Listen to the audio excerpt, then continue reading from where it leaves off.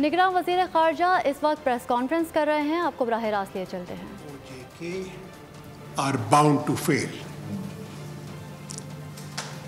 The judicial endorsement of India's unilateral and illegal action of 5th August 2019 is a travesty of justice based on distorted historical and legal arguments. The Indian Supreme Court's verdict fails to recognize the internationally recognized disputed nature of Jammu and Kashmir dispute. It further fails to cater to the aspirations of the Kashmiri people who have already rejected India's illegal and unilateral actions of 5th August 2019. The judgment is yet another manifestation of the pliant judiciary under India's ruling dispensation. Restoration of statehood, conduct of state assembly elections, or similar steps cannot serve as a substitute to the grant of right to self-determination of the Kashmiri people. The judgment cannot distract the international community's attention from the gross and systematic human rights violations being perpetrated by India in IIOJK. India's unilateral and illegal measures since 5th August 2019 have been aimed at changing the demographic structure and political landscape of IIOJK. In flagrant violations of international law and UN Security Council resolutions, especially Resolution 122 of 1957. They remain a matter of grave concern for Pakistan, as their ultimate goal is to convert the Kashmiris into a disempowered, disenfranchised community in their own land.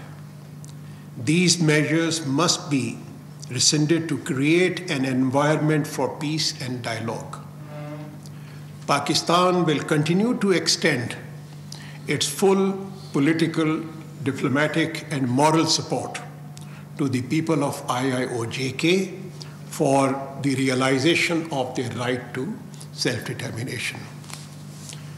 With this statement, I'll be happy to respond to the question that you may like to make.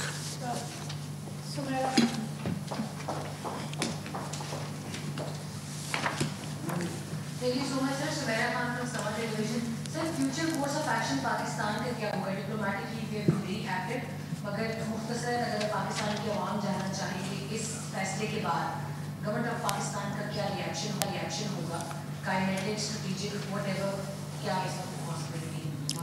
Ji, we will certainly, as I mentioned, that this is our initial reaction to this development, which has taken place a short while ago by the Indian Supreme Court.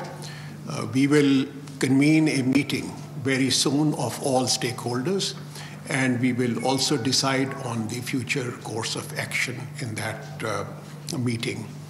As I mentioned, that following the 5th August 2019 Indian illegal action, we had launched a campaign internationally, which and we received an endorsement by the international community. The issue was also debated in the UN at the United Nations level. We will certainly write to the United Nations Secretary General, OIC Secretary General, the European Union Parliament, basically apprising them of the futility and this decision. Illegality, we will point out the illegalities and the contradictions that are there in this decision. Similarly, we will also, with the help of, we will also apprise of the latest developments and consult with the leadership of all political parties on this very important issue.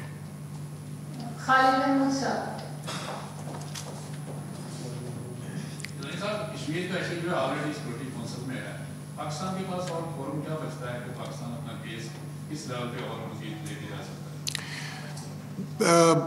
उसमें एक तो ये है कि आपने बिल्कुल सही कहा कि ये एक जो है, it is the longest, one of the longest issues on the UN security council agenda, और despite attempts by India for the last several decades to basically dilute the impact of the UN Security Council resolutions, we have taken appropriate diplomatic steps in order to maintain the sanctity of the relevant UN Security Council resolutions. The UN Security Council resolutions are sacrosanct, and they will remain on the agenda of the UN Security Council agenda for as long as they are implemented in accordance with the resolutions which have been passed in the past and in accordance with the aspirations of the people of. As I mentioned, that we are in the process of interacting with all the stakeholders, and any other option, we will consider all options after consulting with the relevant stakeholders.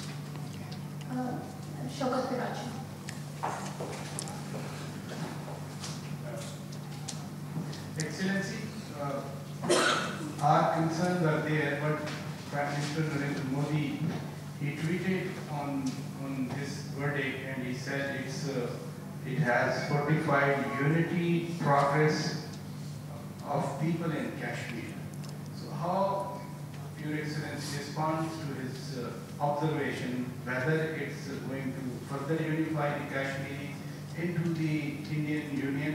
And secondly, since there is also general election coming up, I remember Pulwama in 2019 and other, problems. Do you foresee any linkages between this development to his bid for a hat-trick? Thank you. एक तो पराचा साहब, जिस तरह मैंने mention किया अपनी statement के अंदर भी, कि अनफॉर्चुनेटली जो इंडिया की जो सुपीरियर जुडिशरी है, that has become a प्लाइंट judiciary. प्लाइंट in the sense कि जिस तरीके से उन्होंने बाबरी मस्जिद का जो वर्डिक्ट दिया था, बाबरी मस्जिद का वर्डिक्ट भी जो इंडियन सुप्रीम कोर्ट ने दिया था, वो that was in violation of all the historical facts.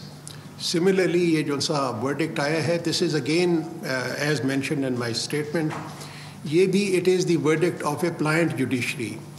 Unfortunately, the credibility of the Indian Supreme Court has also been compromised for the last several years, particularly ever since the advent of the current leadership in India. और उसकी वजह से आपने दूसरा जो बात की prime minister Modi की ट्वीट के बारे में, तो प्राइम मिनिस्टर मोदी की ये के जी it is solidify the unity of, तो उसमें तो आपने देखा कि 5 अगस्त 2019 के बाद भी इस किस्म की बात की गई, लेकिन वो आज तक उसको बात को भी तकरीबन 4 साल से भी ज़्यादा अरसा गुजर चुका हुआ है, लेकिन मकबूजा कश्मीर के अंदर कोई भी ना ही रूल ऑफ लॉ है, ना ही वहाँ पर शख्सी आज़ादी है, और वहाँ पर जिस किस्म की जो वायलेशंस ह्यूमन राइट्स की गई हैं, उसको पूरी दुनिया ने एक्नॉलेज किया है. आपको याद होगा कि 2018 के अंदर यूनाइटेड नेशंस ह्यूमन राइट्स की जो कमिश्नर ने उन्होंने जो रिपोर्ट दी थी, उसके अंदर उन्होंने वाज़े तौर पे एक डिमांड की थी कि एक commission of inquiry should be established to determine the human rights violations which are taking place in the Indian occupied Kashmir. लेकिन unfortunately बदकिस्मती से वो जो ह्यूमन राइट्स कमिश्नर की वो जो रिपोर्ट है उसके ऊपर भी अमल दरामद नहीं हुआ।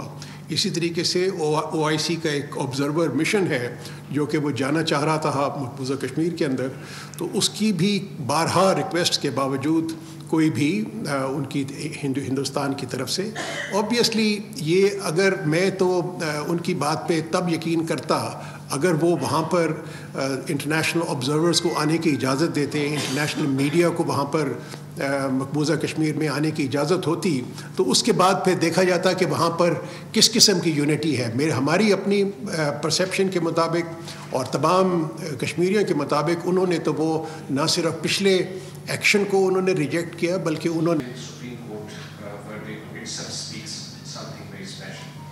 On international level, how would you Pakistan present this case for Kashmiris? Also tell what would be the role of International Court of Justice? देखिए जी, बात यह है कि जब मैं कहता हूँ कि इसकी कोई लीगल वैलिडिटी नहीं है, तो ये ही बात जो इंडिया के जो लीगल एक्सपर्ट्स हैं वो भी इसी के बारे में यही कह रहे हैं। और वो उनके मुताबिक there is a contradiction which is coming out very, very clearly in the current decision of the Indian Supreme Court, as well as the decision that the Indian Supreme Court had taken in 1973. In 1973 के अंदर वो Keshwant Bharti case के अंदर Indian supreme court का एक फ़ैसला है जिसके मुताबिक उन्होंने ये कहा है कि उनको जो पार्लियामेंट को कश्मीर से रिलेटेड वो जो उसके पार्लियामेंट को अख्तियार नहीं है कॉन्स्टिट्यूशन को वो उसको अमेंड करने का। तो अगर वो वाला जो सा डिसीजन उसको एक्सेप्ट किया गया था तो यहाँ पे उसको कैसे आप वैलिडेट कर सकते हैं। तो मेरा कहने का मकसद है कि कंट्रडिक्शन तो बेशुमार हैं और यही बात जो सी है इंडियन लीगल एक्सपर्ट्स भी वो पॉइंट आउट कर रहे हैं।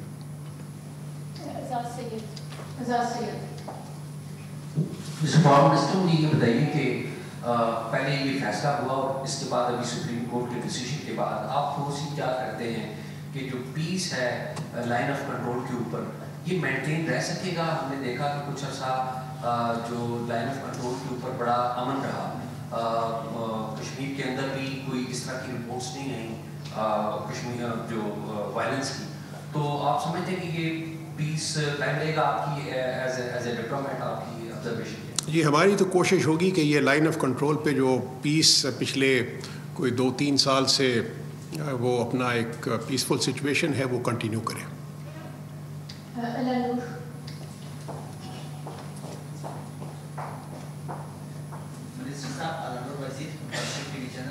आपने अक़वाम मुत्तहिदा की करारदादों की बात की तो मकबूजा कश्मीर के हवाले से अक़वाम मुत्तहिदा का कोई खास वाज़ेह मौक़िफ़ नहीं आ रहा, तो पाकिस्तान का अक़वाम मुत्तहिदा से मकबूजा कश्मीर के हवाले से मुतालबा क्या है और इसके हवाले से आप क्या कहेंगे?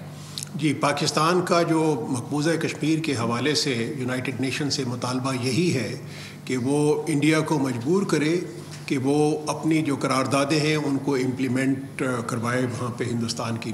दूसरा आपने कहा कि उनकी तरफ से कोई वाज़ेह मौक़िफ़ नहीं आया, तो मैंने अभी पिछले सवाल के जवाब में मैंने बताया था कि सिर्फ अभी चंद बरस पहले ही यूनाइटेड नेशंस के ही कमिश्नर ने, ह्यूमन राइट्स के कमिश्नर ने ये एक वाज़ेह तौर पे ये कहा था कि commission of inquiry should be sent to मकबूजा Kashmir to investigate the massive violations of human rights which are taking place in Indian occupied Kashmir.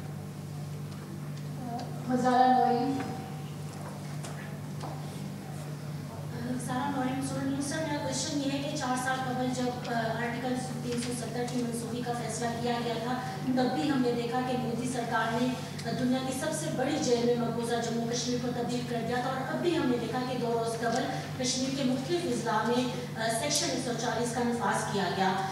इस हवाले से सर आपका मौक़िफ़ क्या है, और जो कश्मीरियों पर जुल्म बढ़ जारी है उस हवाले से पाकिस्तान दुनिया की तवज्जो दिलाने के लिए आगे मज़ीद क्या इक़दाम करने का इरादा रखता है? जी, हमारी तो ऑब्वियसली जिस किस्म की वहाँ पर जुल्म और बरियत की जो एक नई दास्तान मुरतब की गई है मकबूजा कश्मीर के अंदर, न सिर्फ पिछले 4 साल से जिसमें جس عرصے میں تب سے تو بہت زیادہ تیزی آ گئی ہے وہاں پر، لیکن میں سمجھتا ہوں کہ 1947 سے جس چکی میں پس رہے ہیں کشمیری، تو اس کا کوئی مداوع ہونا چاہیے، اور اس کے مداوع کی صرف ایک ہی صورت ہے کہ یونائٹڈ نیشنز وہاں پر ایک آبزرور گروپ بھیجے، اور وہاں پر جس طریقے سے ان کی ہیومن رائٹس کی کمشنر نے اپنا ایک 2018 میں کہا تھا کہ مطالبہ کیا تھا کہ کمیشن آف انکوائری کو بھیجا، وہاں پر فارم کیا جائے to investigate the same thing, تو اس کے لیے ہماری جو سی کوشش ہوگی کہ اس قسم کا جو ایک دوبارہ ایک اسٹیپ، جو ایک نیا ایک انیشیٹو لے یونائٹڈ نیشنز اس بارے میں.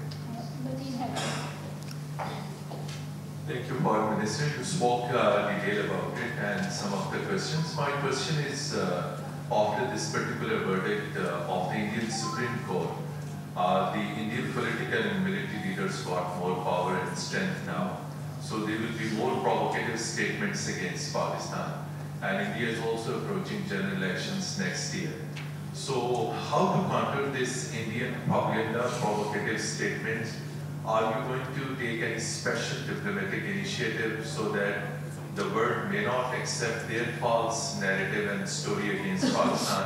And on record, Indian Defense Minister just a couple of weeks back publicly said we will snatch JJK from Pakistan.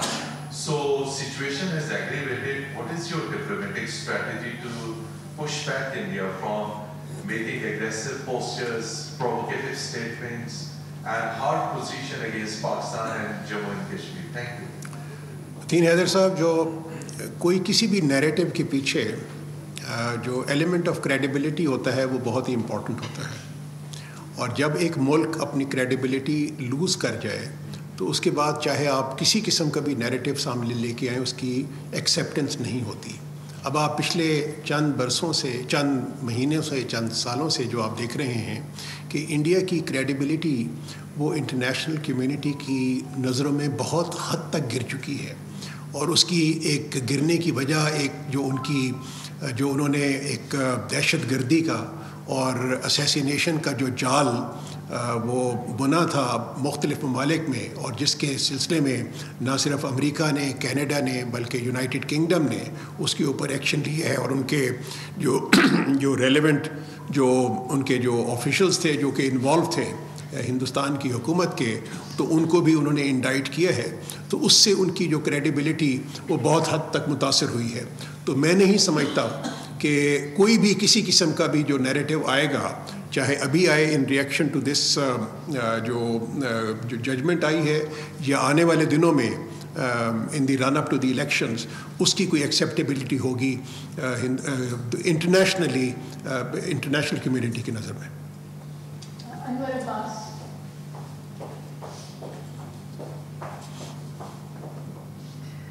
میرا نام انور عباس ہے، میں بول رہی ہوں. اس سے مجھے آپ سے یہ جاننا ہے کہ اس فیصلے کے نتیجے میں مقبوضہ کشمیر میں جو عوام ہے ان میں ایک مایوسی کا ایلیمنٹ بڑھا ہے. کیا آپ سمجھتے ہیں کہ جب وہ کوئی رستہ ان کو نہیں ملے گا تو وہ دوبارہ ملیٹنسی کی طرف جا سکتے ہیں؟ شکریہ. جی، آپ نے بالکل درست فرمایا. ایک تو یہ ہے کہ کشمیریز نے انڈین رول کو تو کبھی بھی ایکسیپٹ نہیں کیا، اور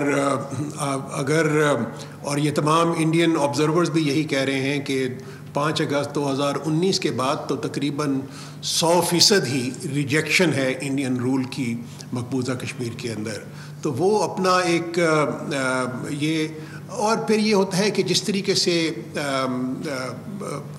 غزہ کے اور فلسطین کے مسلمانوں کا جو ریئیکشن آیا ہے، تو الٹیمیٹلی اسی قسم کا ریئیکشن ہی آئے گا کشمیریوں کی طرف سے بھی. تو میں سمجھتا ہوں کہ یہ تو ہندوستان کی حکومت کو ریئلائز کرنا چاہیے کہ آپ اگر ان کی جو جائز حقوق ہیں اور رائٹ ٹو سیلف ڈٹرمنیشن کو، اس کو اگر آپ ایکسیپٹ نہیں کریں گے تو خام خواہ ایک جو لاوا ابل رہا ہے تو وہ کسی نہ کسی صورت میں تو ظاہر ہوگا ہی.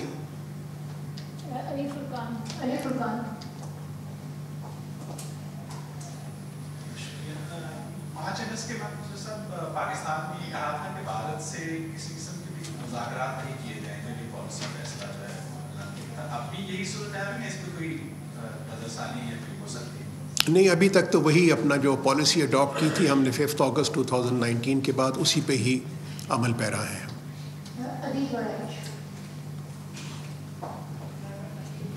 سر اس معاملے میں عالمی عدالت انصاف کی جو جورسڈکشن ہے اس پہ آپ کیا کہیں گے؟ کیا ایسا بھی غور ہو رہا ہے کہ معاملہ عدالتی محاذ پہ تو جا چکا ہے لیکن عالمی سطح پر یہ عدالتی محاذ پہ جاتا دکھائی دے رہا ہے؟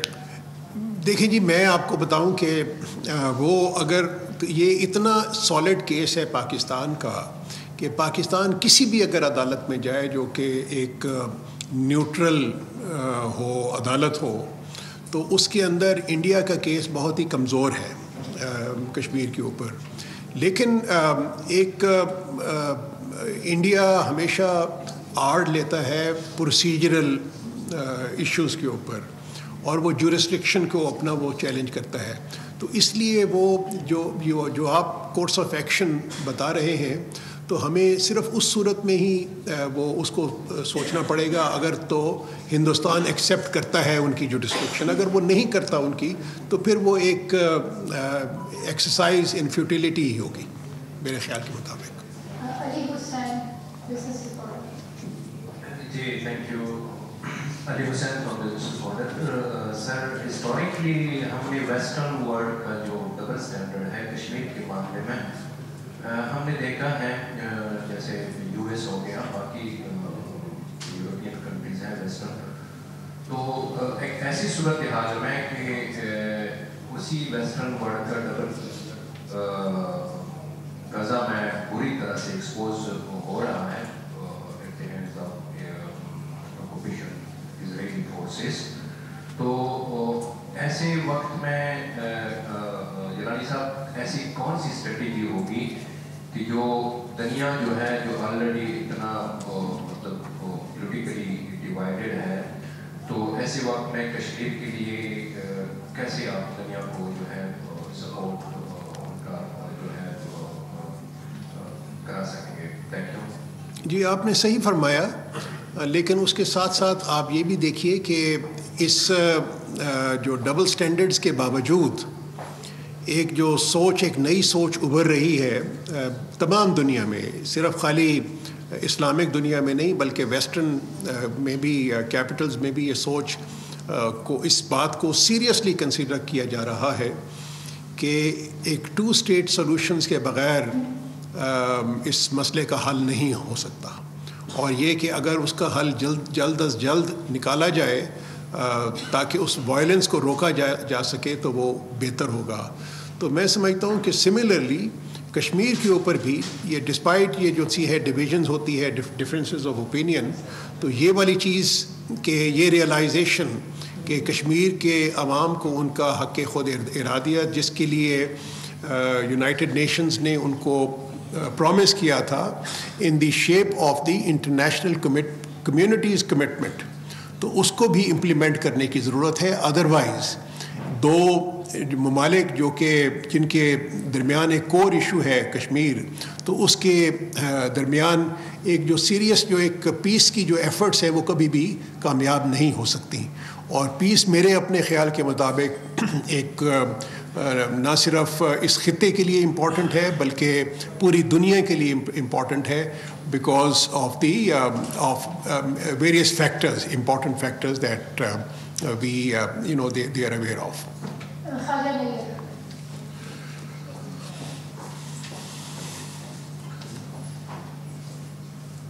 سر 75 سال سے چاہے وہ UN ہے یا OIC ہے، یہ جو دونوں مسلمانوں کے جو ایشوز ہیں فلسطین اور کشمیر، یہ دونوں آرگنائزیشن جو ہے پوری طرح ناکام رہی ہیں یہ دونوں مسئلے حل کرنے میں.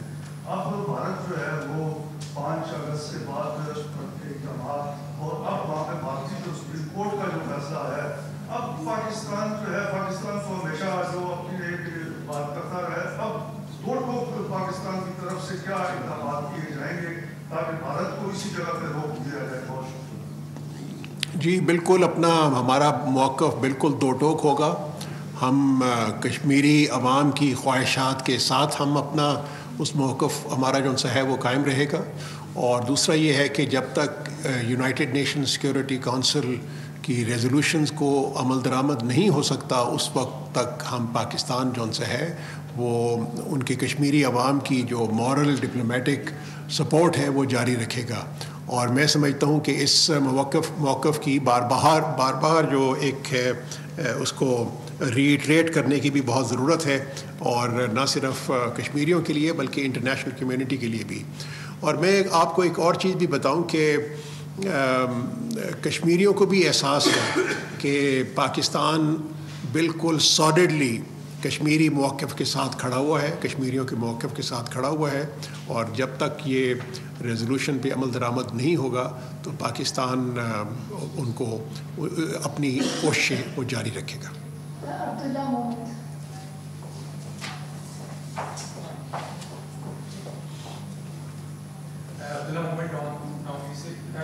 بین الاقوامی جو ادارے ہیں وائس کی اس کی جانب سے ختم کیا گیا. ہماری بطور اسٹیٹ کیا کمزوریاں ہیں کہ انٹرنیشنل دنیا کو ہائر نہیں کر سکے.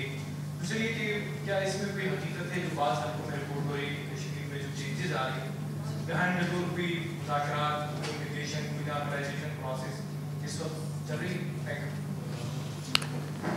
ایک تو یہ ہے کہ میں سچی بات یہ ہے کہ اس بات پہ کو ایگری نہیں کروں گا کہ ہم نے انٹرنیشنل میڈیا کو پرائز نہیں کیا. میں سمجھتا ہوں کہ انٹرنیشنل میڈیا میں 5 اگست 2019 کے بعد جتنی کشمیر کے اوپر کوریج ہوئی ہے وہ غالباً پہلے شاید ہی ہوئی ہوگی. اور جتنا بھی اگر آپ انٹرنیشنل پریس، میں بڑا اس کو ریگولرلی نہ صرف مانیٹر کرتا ہوں بلکہ میں کشمیر ریلیٹڈ جتنی بھی ڈیولپمنٹس ہوتی ہیں اس کو کولیٹ بھی کرتا ہوں. جب میں کمپیئر کرتا ہوں تو وہ کافی بہتر جو انٹرنیشنل میڈیا کے اندر پاکستان کے جو ایک پوائنٹ آف ویو کی ریفلیکشن وہ ریگولرلی آتی رہ گئی ہے. دوسرا کویشچن آپ کا تھا ود ریگارڈ ٹو عبداللہ صاحب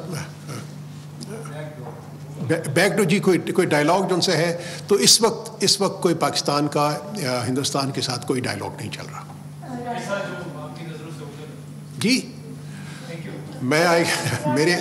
میری نظروں سے کوئی اوجھل نہیں ہے جی، میں آپ کو بتا سکتا ہوں.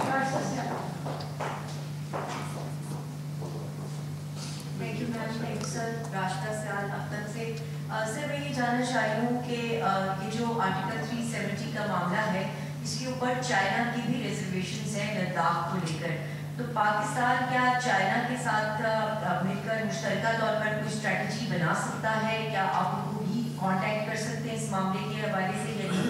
سیکنڈلی آرٹیکل 370 کے پیچھے انٹینشن جو ہے گورنمنٹ کی، انڈین گورنمنٹ کی، وہ یہ ہے کہ وہاں ڈیموگرافک تبدیلی لائی جائے. اب اس کے بعد آپ کیا سمجھتے ہیں کہ وہ راہ زیادہ ہموار ہو جائے گی مودی سرکار کے لیے؟ ایک تو نمبر 1 میں آپ کو آپ کی اس بات سے ایگری کرتا ہوں کہ چائنا کو بھی بڑی سیریس ریزرویشنز ہیں، particularly on the division of the یہ ہے اپنا اسٹیٹ، ان کے کچھ کنسرنز ہیں. اور لیکن یہ ہے کہ as far as coordination of Pakistan position, تو پاکستان اپنے انٹرسٹ کو دیکھتے ہوئے اپنے ایک لائے عمل. اسلام آباد میں نگراں وزیر خارجہ جلیل عباس جیلانی نیوز کانفرنس کر رہے ہیں. سبسکرائب کریں اور بیل دبائیں تاکہ کوئی خبر رہ نہ جائے.